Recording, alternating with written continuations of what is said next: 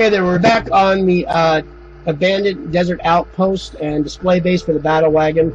Right now, I'm going to test out these Minitaire metallic paints. This is Minitaire Brass Monkey. So to see how that works, is this a base color for this? I'm going to make this look, kind of like a gothic Victorian look to it. I'm just going to throw this on it. Then we'll hit it with some washes and some verdigris and stuff like that, but I really wanted some kind of like a very highly high strength antenna, so it's made out of some kind of metal and stuff. And then I'm going to use some kind of plasticrete is whatever is in the 40K world. I'll do some kind of concrete bottom on this thing that it's set into, and I'm using the Badger Renegade Velocity. And it looks like it's okay. I'm getting a little bit of stutter out of it. It's like this flake is clogging it up or something. So I'm going to try to thin it out with some of this golden medium, airbrush medium. Put a couple drops of that in there. We'll hit some Brass Monkey.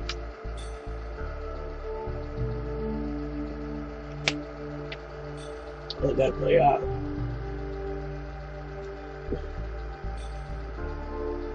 this is my stir brush for metallics. Usually I like doing this out of the cup, but I'm just trying to get this done.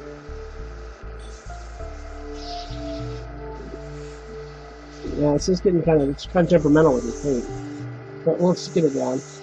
I don't know if I really like the way this is laying either. We'll see. I'll wash it after this and see how that all works out. I'm getting some really bad clogs. Really having to push this thing through. I got it at 30 psi. It's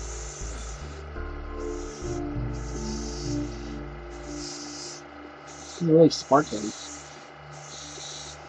I'll wash and tone it down. Maybe I'll throw some brown wash on this after we're done.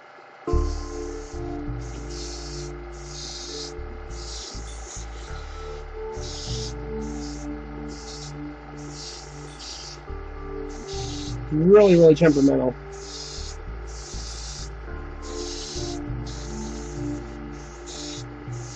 It's getting the job done, but it's driving me nuts.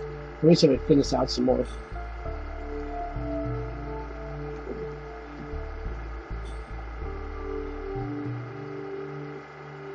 So that does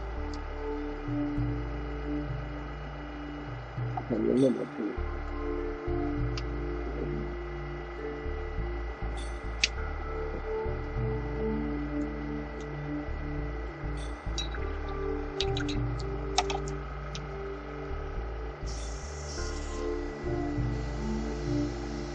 There we go.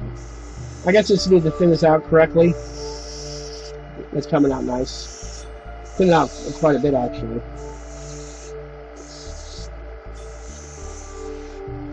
And I think a nice wash will take the sparkle down a little bit.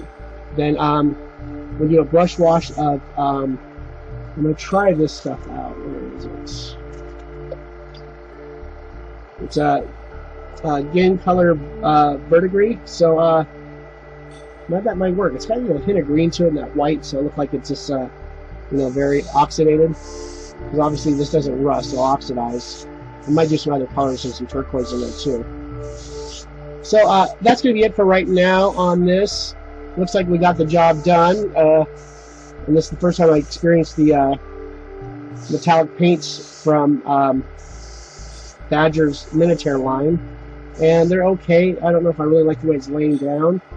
But we can fix that, and not all lines can be perfect in every respect. So far, the other paints are amazing. They just come right out of the bottle and right to the airbrush. So that's going to be it for right now, once again, and we will see you in the next video. Thanks. Hey, we're back. Right now, I'm going to run some game color sepia ink through the airbrush. I got it down to the same Renegade velocity. I got it running at 20 psi now, so it doesn't need to be so heavy. And ink's always a green to run through an airbrush, no matter what kind of airbrush or ink. That's what I think these originally designed for. And see if we can tone down some of that disco sparkle a little bit.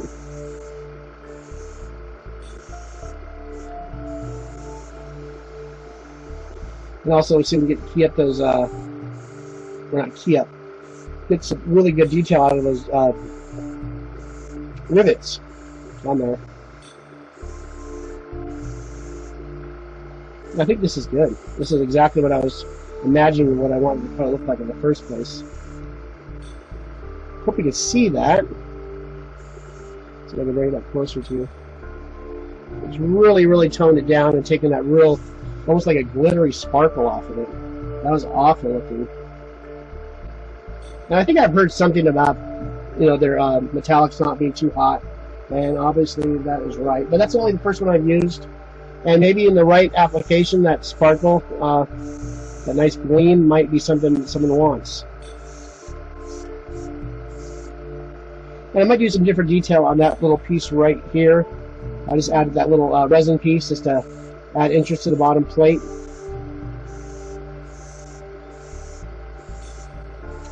And we'll get the verdigris on here too. That's going to be, I'll probably make a wash like I did for that sand on the, if anyone's seen the last Battle Wagon video I did, or actually it might not be up right now.